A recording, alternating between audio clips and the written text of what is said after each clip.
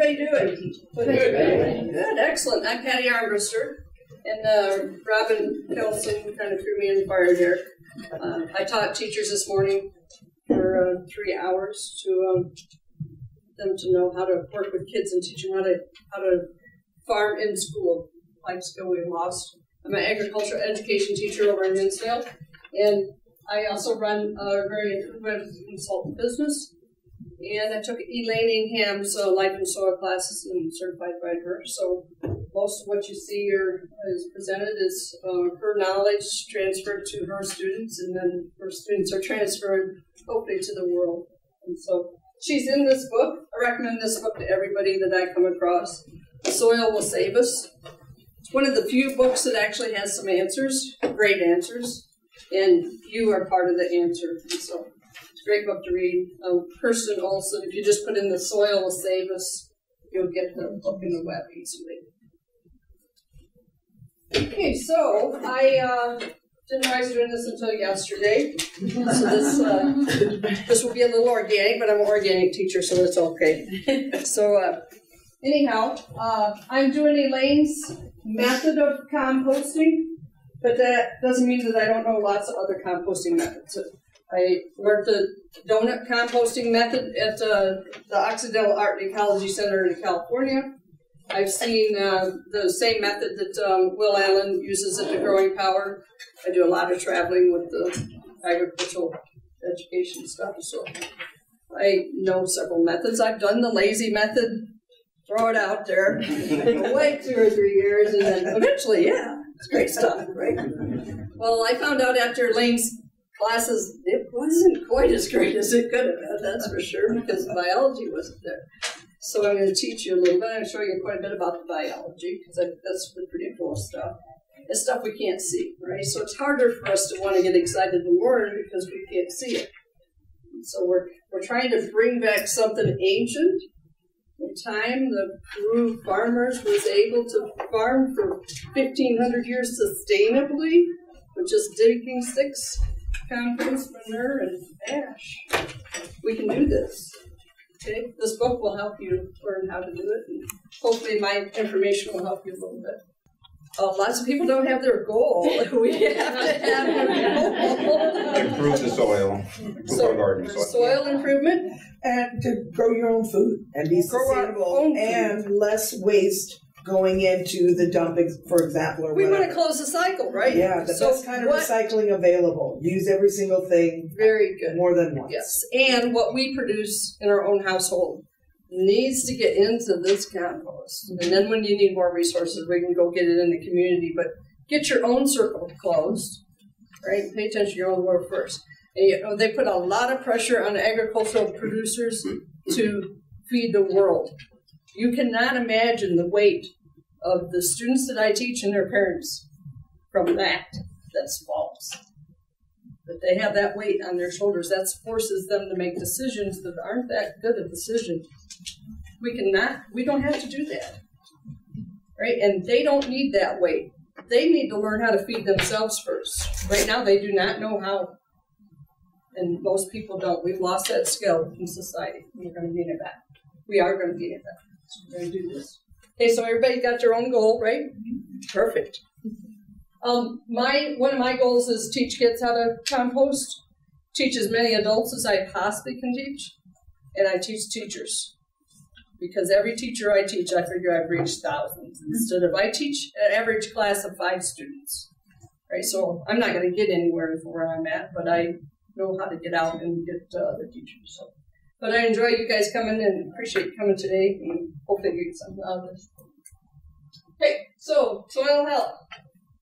Essentially, all life depends upon soil. There can be no life without soil, and no soil without life. They have evolved together. Charles E. Pollock. I don't know how we got so far away from this. I come from production ag, right? I was born on a production agricultural operation in Michigan, but it was extremely diverse, from strawberries to sweet corn to beef to meat rabbits to spelts to clover. It's not that way today. It's all monocultures. Right, we got to get back to putting life in soil because they've done a good job of killing it. But we're going to get it back. Okay, so healthy soil, we're going to have a healthy life. Okay, there is.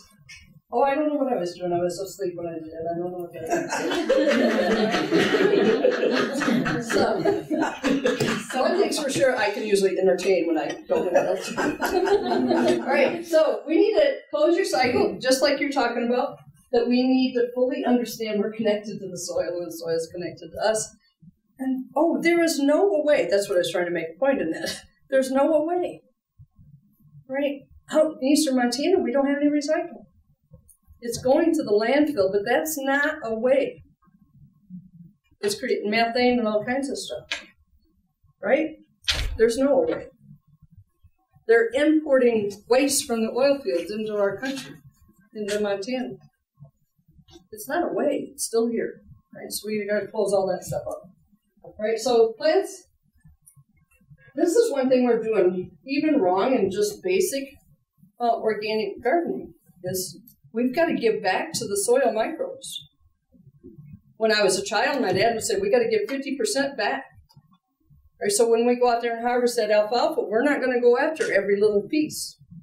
We got to give some of it back. If we didn't give it back, we're going to take the cow manure out there and give it back. We got to give it back. All right, so I'm going to teach people to only take 75% in the beginning because you can't see your soil life, so you don't know if they're there.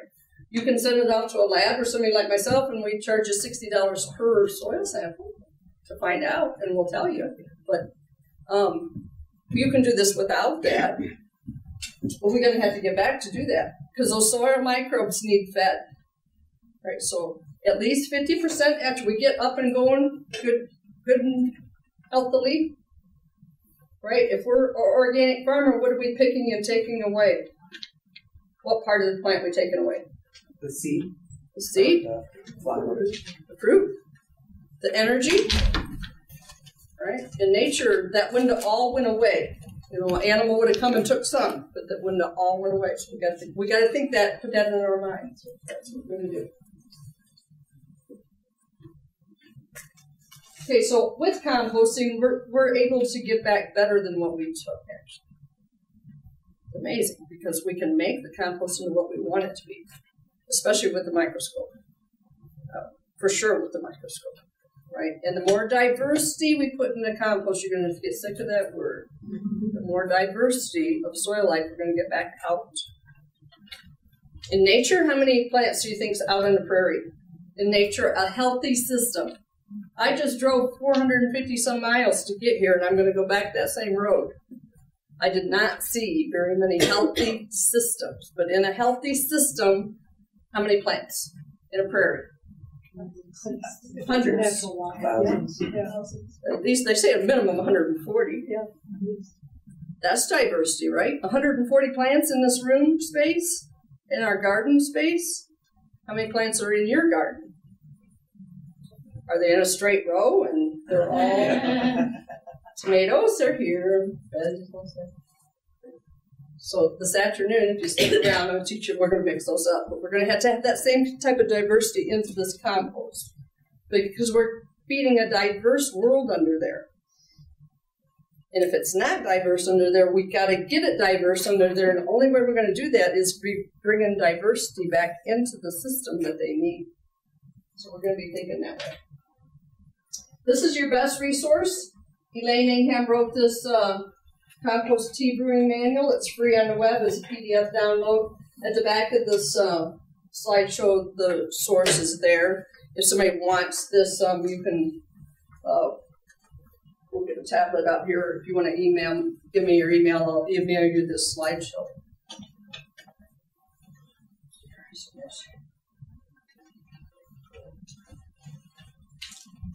How many people have heard Elaine speak? Just one of us? Two of us? Yeah, videos. That's great. And wow. I drove 350 miles to hear her speak. Priceless. The lady's a genius. Where is she? Is she here in the valley? Where is she? No, she is originally from Wisconsin or Minnesota. She lives in northern or southern Oregon. She lives on the road, traveling all over the world, giving this presentation. Not exactly this one, but hers. About an hour and 20 minutes or so on the web to watch it. And you can watch her present to permaculture, to organic growers, to regular farmers, to gardeners, to everybody in the world. And every time I watch her, I learn something new. And I took her course, the course for a year. I took it a year and a half ago. And every time I do something with her, I learn something new. So use your free resources on the web. Get in there and start learning from her. She has not took the time to write a book, nor go on the TED stage. But she's presenting to large auditoriums full of people, and I record it freely. So, okay, so where to make compost wherever you can. It's kind of like school gardens or farms. Everyone's going to be different. So whatever your situation is, that's what you'll do. The lady that's getting the food waste from the community and from Glacier Park, she's doing a great big windrows. Have to, for the volume. Right? This is great for a backyard setting because it still looks good and doesn't take up much space. It's stackable. So I stack this in 3 stations. It's in its middle station right now. And so this cardboard is on top of a pallet. And so when I'm going to turn this pile, it's going to go to that next one. And then it'll turn it back again. And I actually start a second pile while this one's still cooking. So I try to get efficient even though I'm tiny, right? This is a 4-foot by 3-foot square area. But it still ends up being quite a bit of compost if I'm going to make compost tea out of it. Who knows the difference between compost tea and compost? I was just going to ask you, can you explain the process? Excuse my ignorance. Making it? Yeah. Yeah, those are just cedar boards. I made it with I had kids in the shop, so it's 3-foot wide. You could make it 4-foot wide to get more space, but the 3-foot is easier for kids to stack. So a 12-inch board, a 1 by 12 cedar board. Not that I'm promoting cutting cedar trees because I don't believe in that either, but I did want a compost bin that will last and be good on a schoolyard or a backyard. And so then we made 4 rings. We do have ones that are 5 rings because when you build the pile, you're going to have that much and it's going to break down relatively quickly and you'll start taking the racks off. I notice you have a screen on top. Is that for sifting? That's to keep the cats up. So you have bottoms on those, or are you saying each one is? Each one's the same. There's a palette on the bottom. I think I got some videos and different stuff. I might show a little bit more. But so this one, the top one's going to come set on this one, and then as I turn the pile into that one, I stack the next one and turn more of the pile. And then pretty soon the second pile, station number 2, is stack with the thermometer and it back cooking again. Every time you turn it, it's going to reheat up. And over time, when this is done, we're going to be cleared under half that volume in 21 days with Elaine's method. This is a hot thermal method. It's called the hot thermal composting method. Okay, does anybody know the difference between compost tea and compost? I'm going to guess it's just water in with the compost. Anybody else? You soak the compost in water and then drain it. And then you take the water and use it. Okay, that's extract. Good example of extract. You kind of aerate it, don't you? But you got to aerate it to get compost tea. And why we're aerating it is to mass multiply, because they're having a grand old party in there. Yeah, in 1,000 times production. From our compost to the compost tea. Right, so it's a matter of your goal again. My goal is to go in and put compost tea down 2 or 3 times a year, and that's my only amendment. I'm not adding fertilizer, I'm not adding seaweed, I'm not adding cow manure because I'm in a yard situation. I'm not adding that, so I'm adding the compost tea. The soil life is in the tea. I'm going to get to that here in a second. The extract works great, but the extract's just extracting exactly what was in the compost out of it and into your water application. Okay, so, which is fine if your compost has exactly what you want, but if you really need microbes, why would you put 1% in when you could put 1,000% in 24 hours later? To start rebuilding the system. And if we have compaction, every farmer I know, every farmer is panicking, every farmer has got big problems with compaction. These guys undo compaction. So we want 1,000 if you got the time to make the tea brew. Simple, 5-gallon jug, and I didn't actually bring a picture of that stuff because I didn't have time, but you can get it on the web. I'll show you the resources. So it can look like anything, right? It's what you got. Don't go out and buy a bunch of new stuff for it. You can do it wherever, right? This was the first school one we had, and we just put up pallets. This one is just a cement wire cage, and that was after it had cooked in the big bin there, this bin. It got half the size. It was 21 days old. I didn't want it set and taken up my station because I wanted to make more, so I took it out of the station and put it in the cement wire, and then I made a donut. So open it up in the center so it can aerate, because microbes are all alive in there and they need oxygen. You don't want it to dry out, but you don't want it to be suffocating either. So the donut lets them break down the system more and gets it more refined. You can see it's quite coarse. It's coarse also because of the recipe of what I put in it. So you'll make a recipe to meet your goals of what you want to grow with your carbon to nitrogen ratio. And we'll talk a little bit more here. Anytime somebody's got a burning question, throw your hand there because I'll like it. Okay. Use all your own waste first, so close your own cycle. Okay, there's I start with shredded paper from the school, cardboard waste from the school, wood shavings from my community. The guy that cuts trees for the power guy, I'm the only person he knows because I don't let him talk to anybody else. Like, yes, you are my friend, and yes, you could dump your stuff right here. He's got to pay fuel to go take it away to dump it. So I make friends with him. A free source. Your commercial tree trimmers too, they have a lot of it, and they usually are free source. They've got a lot of their own places that we go like. Okay, so this is kind of the baseline goal that they talk about on the internet, and Elaine talks about the same thing as the 30-to-1, but it also depends on your goal. Goals meaning what's wrong with my soil? Do I have soil life? Or what soil life do I have? And what am I going to grow?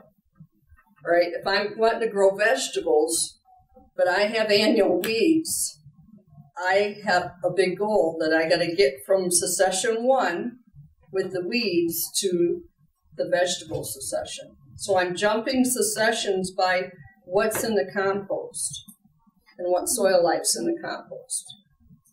Does everybody understand the successions?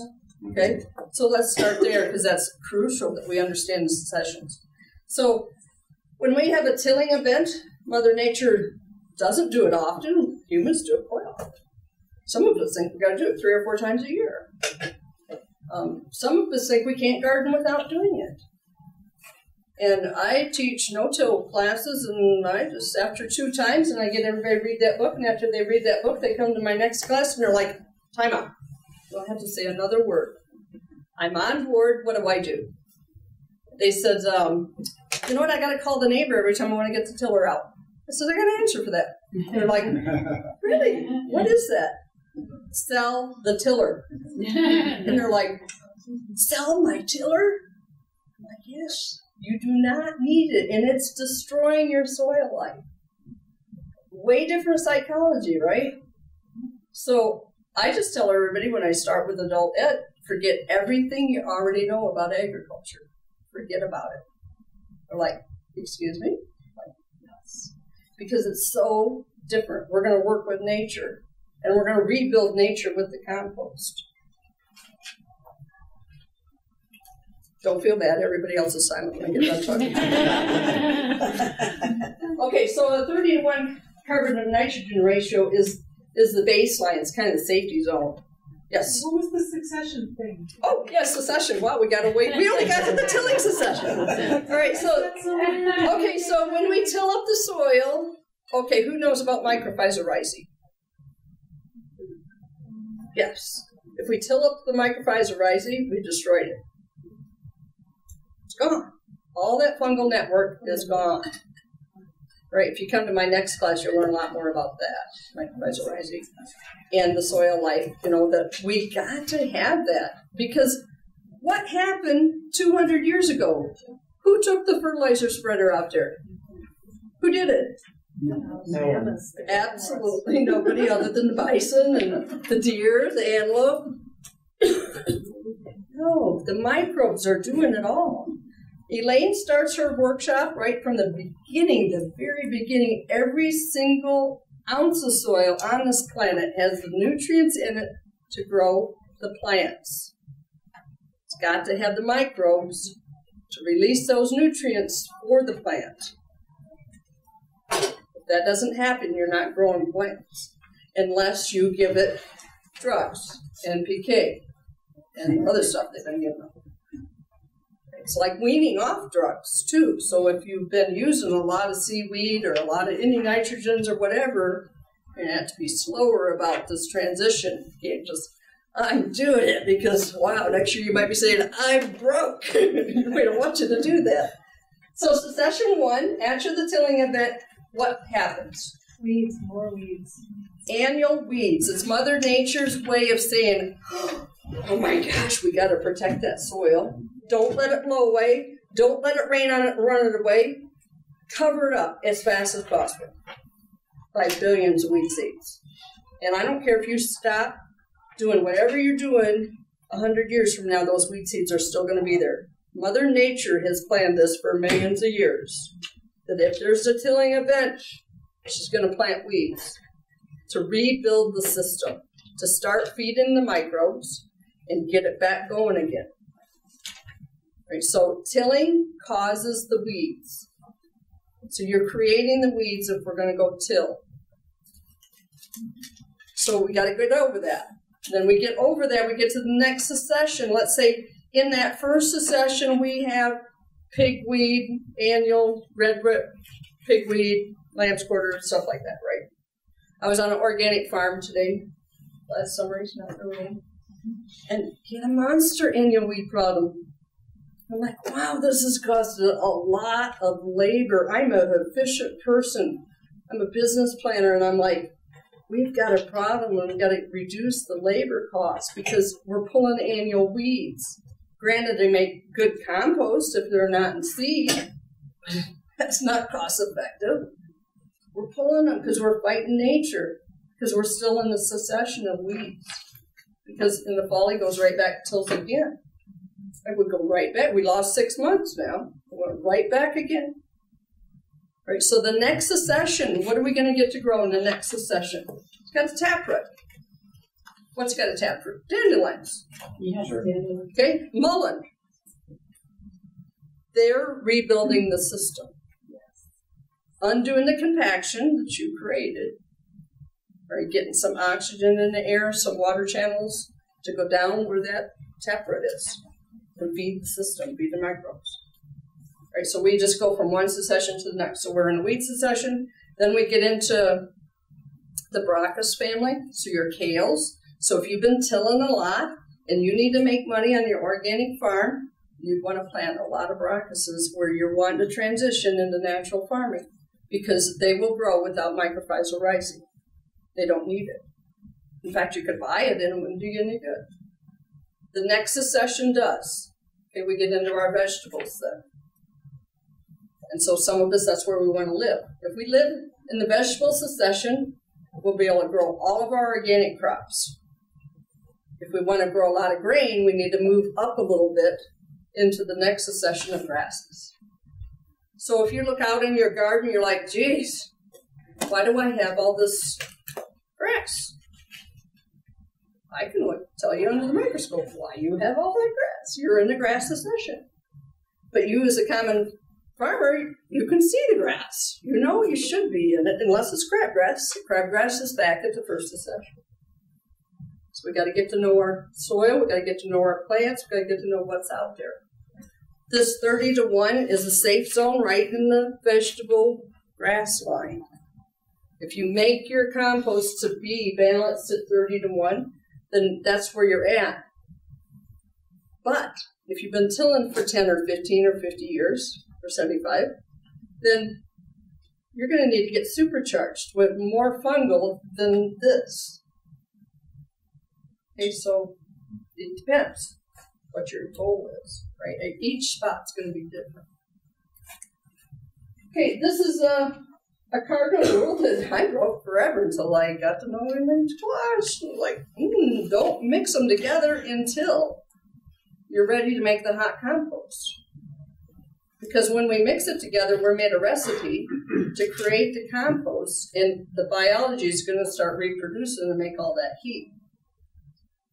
So we want to control that. We want to do that ourselves.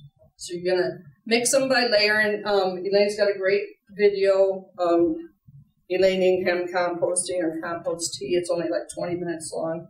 It really gets you very knowledgeable very fast. And so they're showing you the recipe and how they blend them and how you mix them together. And it takes quite a bit of water, right? You've got to have some water. Build it up. They are using cement wire in different ways. Their piles end up about this side. Your pile will end up whatever you want. You do want to have enough mass to create the heat, though. You don't want to have, okay, it's just the size of this chair. Not going to work because you got too much air around it for the microbes to cause that much heat. We got to get up to the 160 degrees. And you'll buy a long compost thermometer to measure that. Got to get to the 160. At 160, we kill the bad bugs, bad biology, and we kill the weed seeds. Under 160, we're reproducing those and spreading them in our compost. So we've got to get to the 160. The only way to get to the 160 is to do it right and blend them. Blend the recipe together. So, like, I think I got some pictures here. There's a thermometer. Here is definitely at the upper edge, right? We're at almost 180. I found out, I kind of lived there. I'm like, wow, I'm just not turning this stuff fast enough. Turns out it was my recipe, because my recipe is way more fungal, because I want to jump clear to that grass accession from destroyed grounds and compacted grounds. So I put a lot more wood chips in it, a lot more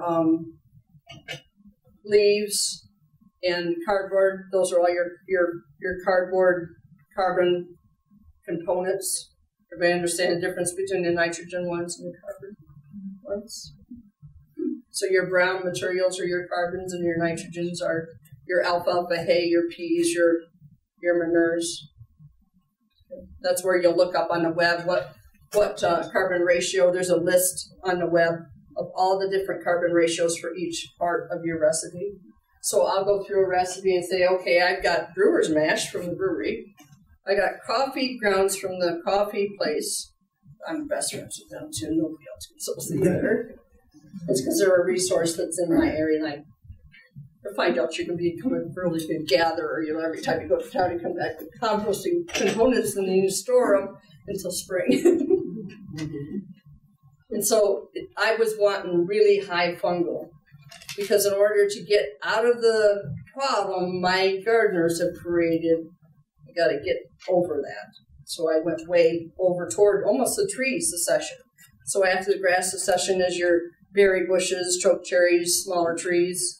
Your prairie, out on your prairie, your sagebrush and stuff, that's next succession. Then your deciduous trees, then your conifers, and finally your old growth forest. But old growth forest, 500 years or older, they're classifying as. So that succession is from 0 to 500 years, right? And we keep living in 0 year when we till. We want to get over there to about the 20-year mark, where the grass line is at with the vegetables. Are you concerned about, when gathering your browns and your greens for your recipe, of gathering, contaminated fruits, vegetables from others in terms, or is it going to, or the temperature going to kill it? Well, depends on what is in it. It's like know your farmer, right? In my neck of the woods, you better know your farmer really well. What's in this chemical tank? What's it doing? It's got rodeo and some of those extremely dangerous stuff in it. I used to know that farmer and have nothing to do with them. Right? If he's using a more normal practice that stuff will get out of the straw or whatever it is that you're putting into the compost, then it's okay. If you can get it from your organic farmer, that's the best. Better yet, grow it yourself. Grow ryegrass. Triticale. Oh my gosh, the microorganisms love triticale. Put it in your cover crop. Sow your cover crop. Put that in the compost. Leave the roots in the ground and stubble in the ground to break down in the ground that you're improving that soil. Take how much away? 25% the first year till we can get that biology built up. Yes? Oh, I just want to ask you, sometimes we use composted manure, right? Well, some people like to add it to the compost piles. Yes. And other people just top dress. But if it's added to the compost pile, do you consider that nitrogen then? Yes. But you'll look it up on the web. If it's commoner, it's dry and old, its nitrogen to carbon ratio is going to be different than fresh coming out of the cow. Okay, but better know your farmer. What goes in the cow and the chicken is coming out. Right? So if it's the systemic chemical went into that product that cow ate, or horse, worse yet, monogastric's not going to get rid of it at all. You just put it in your compost. Some of them last for decades. They're not even sure how long some of them last. So don't get them in the first place. So, is there concern then if you go to your Rosars and all the, and all the different... I wouldn't go there. I would not go there. When I go into a regular grocer, I change the greenhouse like a grocer. So when I go into a greenhouse, I'll go right to the manager. I says, hey, is there any neonicotinoids in this product? And they're like, holy crap. Let me get the manager. Yeah. They send somebody else that's got a whole lot more knowledge than them. And he may come out coat tie, he's going to guarantee you there is not. If he knows what's going on in the industry, that they are not in his greenhouse. If you don't do that, you can count on your getting them. Because they're on the seed tree that's going on all your bedding plants. So just don't go get it from them unless you know that person well enough. Right? Know the farmer. Know the greenhouse guy. What are they putting in there? It's not going away. We get it back. We don't want to put it in our cycle. That's why if you can keep your cycle at home, that's way much better, right? So if we can grow our fodder, grow our own straw, grow our own hay to go into the compost, grow our own hay for the mulch. If not, get to know your big organic farmer really close to you. What about cardboard? You hear about cardboard and the layering and that. Yes, we'll talk about that in the next class. I use a lot of cardboard. Okay. But do you worry about being, obviously that's processed. I worry about it if it's been in China very long, the cardboard. I guess the thing is, do you know typically if you break down boxes and such? How do you know? I usually get them from the furniture store in the school. They're big. Uh-huh. We'll talk about that in the next class for you if you want to join us. It's a whole other story. But, if we can get American-made cardboard, that'd be all I would buy or all I would use. But right now we're in this weird zone. We might be able to control that. What about burlap? Would that be too fibrous? I don't think anything's too horribly fibrous as long as you can kind of chop it up some. Right? I've done some pretty coarse stuff because I'm wanting to jump these sections. Okay, so this is the biology. This is what's causing our heat. I don't know if I can get this to do what I want it to do. Maybe. Oh, we're going to have to shut the lights off and get a lot darker in here, Linda. If you can. Are those as dark as we're going to go? Okay, so this is a slide of at probably 40x, which is 400 times the view with this microscope. You got to get that much power to see what we need to see. So don't buy just the everyday microscope. The first year I was doing this, and I went to the school, and I'm like, hey, you have a microscope that will go to 40x, and they're like, are you crazy? No. So $400 later, but well worth the money, is one that will. And so this is the amber-looking stuff in the middle is a soil aggregate, the biology, especially the bacteria, starting to glue it together. They're gluing together food stock for the future. They're great at it, too. And that's what we want them to do, because those aggregates are gluing our soil together, and they're making it exactly what we want it to be. Because then it's going to be a sponge for nutrients and water. It's going to release those nutrients and water when we get in a drought. But when we till, we destroy that. That little shiny thing right here, all those shiny things, that's sand, to give you an idea how tiny this stuff is. And then when we start this slide, silt's smaller than sand, right? So we can see a little bit of silt in there. We might be able to see, I don't think we're barely seeing clay, just a little bit is like a speck. It's almost smaller than the bacteria in the slide, to give you an idea of our compaction of clay. You might have to get close. This is better on the computer screen, but can you see it moving? Mm-hmm. Yeah. Okay, so that's the microbiology. Some of it's bacteria, some of it is stuff I cannot identify because I'm not trained to, nor do I have a scope that will see it 1,000 times to see what that stuff is.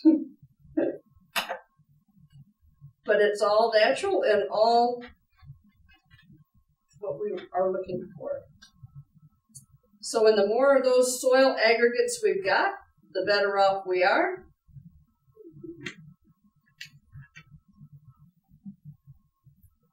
And that focusing, you'd think when you put together a slide and you put one drop of water with soil life in it, and then you put a slip cover over the top of it, you think, I'm going to see right through that stuff. But guess what? There's about 20 views of focusing to go down through that layer of that. That's how much soil life is in there. You're just like, wow. Okay, so that's what we want in there. That's part of what we want to show you more. Here's another of that stacking. Now this isn't getting to be a cool season. This was October. I didn't want my heat escaping, so I put a cardboard over the top of it. Okay, and this is a little video. This is about 3 to 4 days into it. You better be planning on having to turn it, right? If you don't, you didn't do it right. Right, you should be heating in that amount of time. This is October.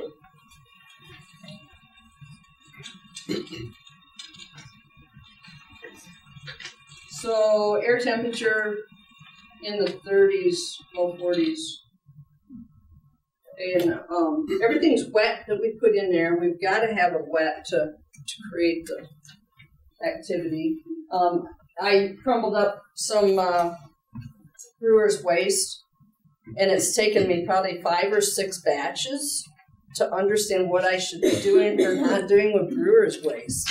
Great resource because the guy's got tons of it. He's got more than I can use. In fact, I give it to the chicken people so I can get chicken manure back and trade so that one barrel, 50-gallon barrel of brewer's mash is going to be more than we need. It's hot. It's so hot. That's why we were up at 180 degrees when we want to live in the 160 degree.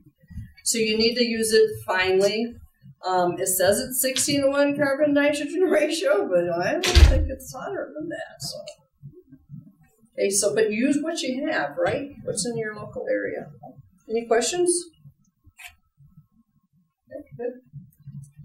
Okay, this is what we really are looking for, and you're just talking about the burlap and coarser fiber materials from trees and stuff. Well, in nature, what shreds that up is this guy at the top, and that's a microarthropod.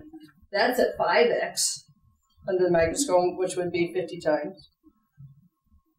And they're really big. But I can't reproduce them, nobody can. They're in your environment.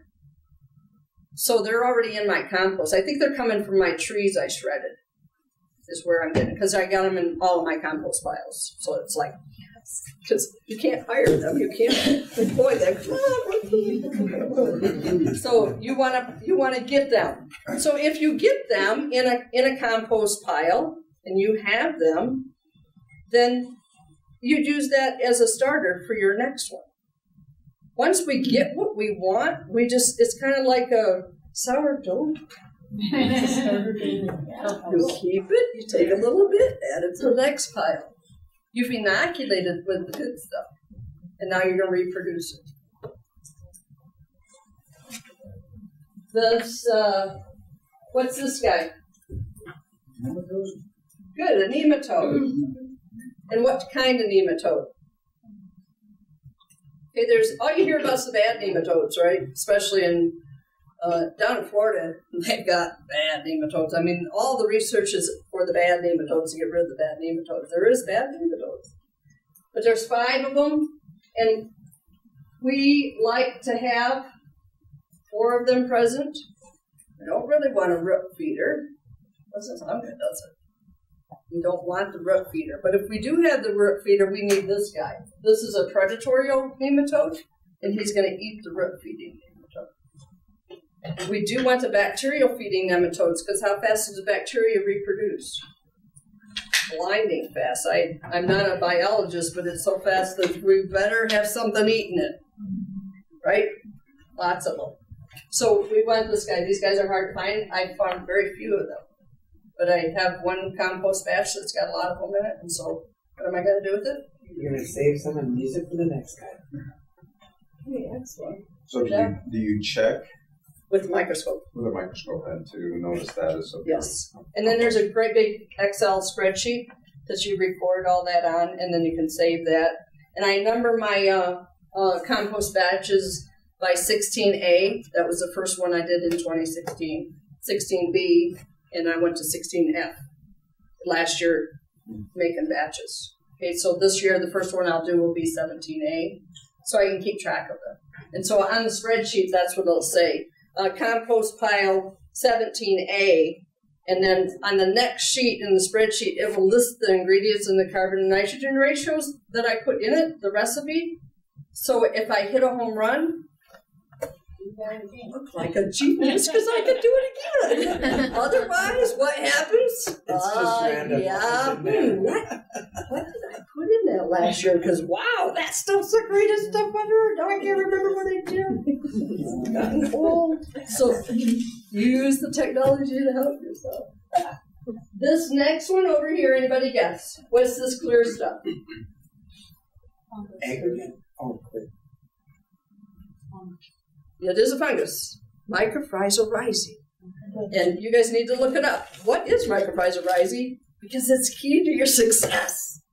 It is a network going under the ground connecting every plant in the network. And they're communicating and feeding themselves through this network. They're just getting to start to really understand it. They've been studying it for a long time, but not enough people studying it. It's so tiny, 400x right there, to see the little tiny clear stuff. And these little dots are the seeds. Big Ag is buying it by big time because they've destroyed it all. So like, we need it back, so they're buying it. They're going to buy it. They're paying big money to get it. The only way it's going to work is if they don't till it yet. Even their sweeps on the front of their air drill. Don't do that. How do you buy it? I mean, honestly, without There's destroying somebody else's topsoil. No, there's a company, they reproduce it. So is it a synthetic reproduction No. or natural? Nope.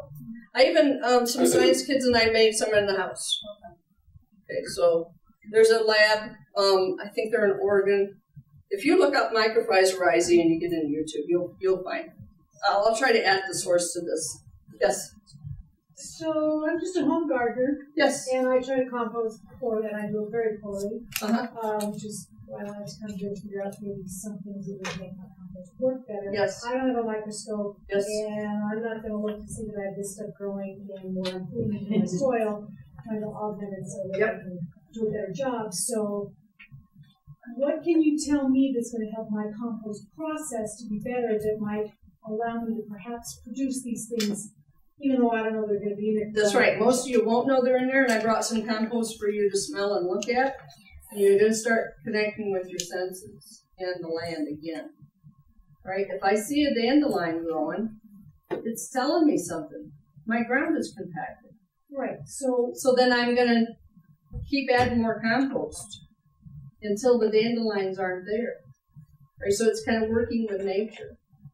And so back to your basic composting, you're going to do the carbon to nitrogen ratio. Say you have 10 products. Say I have leaves, cardboard, wood branches, waste paper, kitchen waste, garden waste, coffee grounds, and brewer's mash. That's a recipe, right? And the carbon to nitrogen ratio, I'm going to need 3 parts paper to 1 part nitrogen, and you're going to use the carbon to nitrogen ratio off the internet to balance it.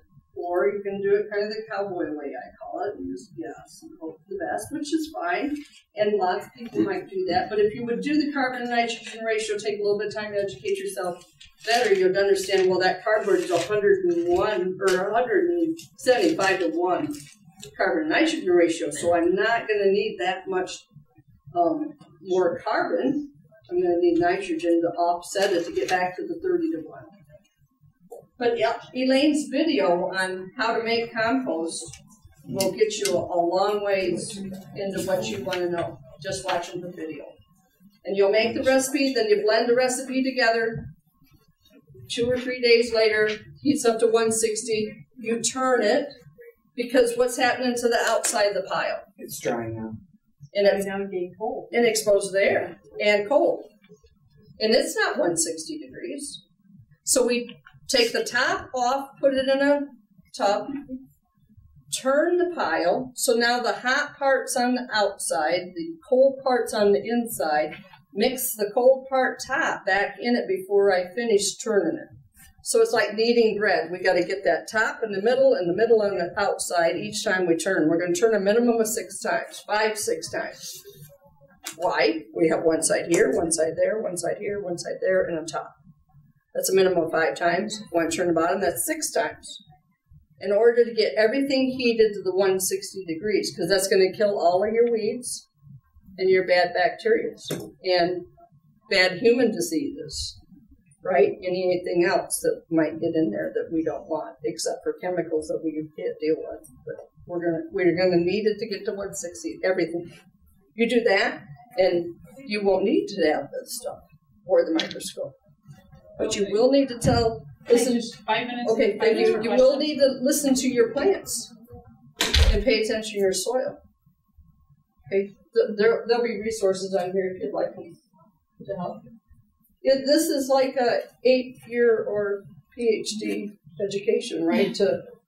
There's so much to know, but I'm trying to scale it down so hopefully help you be able to do the basics. Okay, so these kids are doing a donut style one. It's kind of more of the lazy method, but it works and works fine. I learned this lesson this way in California. It still is a hot thermal pile, just usually isn't as tense because it gets kind of spread out. So you put the sticks and the heavy stuff and the stuff that didn't break down before in the bottom. That's inoculating the pile with what was on the last pile you made. Keep doing that. Some stuff might take 2 or 3 or 4 times to break down. Great. I'm getting all that biology from each time that it worked with other plants into there. So that's a win-win. But it needs to go in the bottom, helps aerate the pile because you need aeration. And then we start layering it. Brown, green, and water on everything. What's that in the middle? That's a tube to aerate it. You take it out after you got it built because you want the air in it. This is a donut style, so it's got a hole in the middle to get more air in there. You have to turn it because the microbes have used up the air, and they have to have air. If they don't, they start dying, or we get the bad microbes. So we need the oxygen, so that this is just a different method. It gets more oxygen in the pile than the stacking method we showed you earlier. In the big ones, they're turning it with compost turner, right? They go through and they invert the pile. It's got to get turned. This is just a polyculture, getting people to understand that we have to think diversity because we can let these plants, these diverse plants, break down in the system right where they're at, and we've created those microbes right there. Didn't even do the work. So it's your goal. What is your goal? If you only want to create microbes, you plant massive cover crop with lots of diversity in it and let it all break down in the system. And you're creating microbes like crazy. You won't need a microscope. But you're going to have to keep doing it. So you can only take away one crop if you're only going to give one back if you're doing it every other year. It's best to get it from your local environment. No different than our food, right? If we get our food from our local environment, out of our own soils, we have our own microbes, and we're living together. It's the healthiest way to live. They've proved that over time. Let's see, in the book, The Erosion of Civilization is priceless if somebody wants to take the time to read it, by David Montgomery. It should get everybody alarmed and ready to do something. The erosion of civilizations goes through time. What went wrong with these civilizations because of their dirt?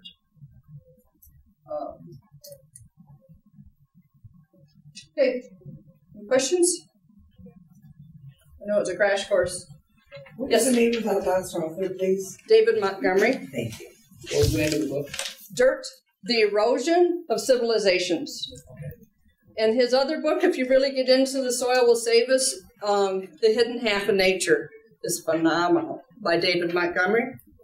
The Hidden Half of Nature. Yes? Do you have any suggestions for composting in the woods to keep animals or bears away from it? Bears, huh? Yeah. Well, I guess I've heard like burying it, but then it doesn't have air or water. You can't bury it. You're gonna have to fence it somehow, or electric. They don't like electric fence, but they really have good electric fence, all right. I just like by not making sure I don't put any animal products in it. Or eggs or any of that stuff that attracts them might help. Yeah. And once it heats up, you can get it to heat, then the change in the smell changes, right? I had a wooden cover for mine, and it was quite heavy, and I had it behind a garage. And then I had a big hook, because they're quite clever, and they can open different things, where I could wire, just a quick wire, it took a few seconds, where they couldn't pop the hook. And it was heavy. And it was heavy when I sometimes had to get help to get it up there. And then I also could hook it against my garage while I was working, and I had it split into 2 bins where I could flip it over. And it wasn't big volume, but it was a good way to recycle wet waste, because you're just paying yourself back. Instead of paying to get rid of that waste, you're using it, and you're getting paid by what you're not buying in fertilizers and other things. Yeah, so exactly. You're paying yourself with the effort. Did you have some questions? I was just wondering about if you knew anything about using mushrooms, inoculated mushrooms to help. No, but I wouldn't think it'd hurt. I would love to get morels and fly. Yeah. Is there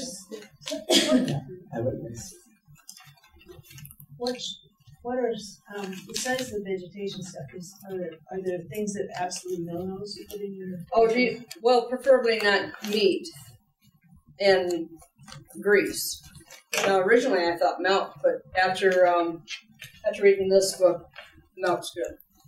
It feeds the bacteria. So are you saying you put the morels in and let them decay, or let them live? I was joking. I was going to say, for the best. I hope he figures it out and he lets me know. We would sure not throw them in our compost. Yeah, no, I don't know.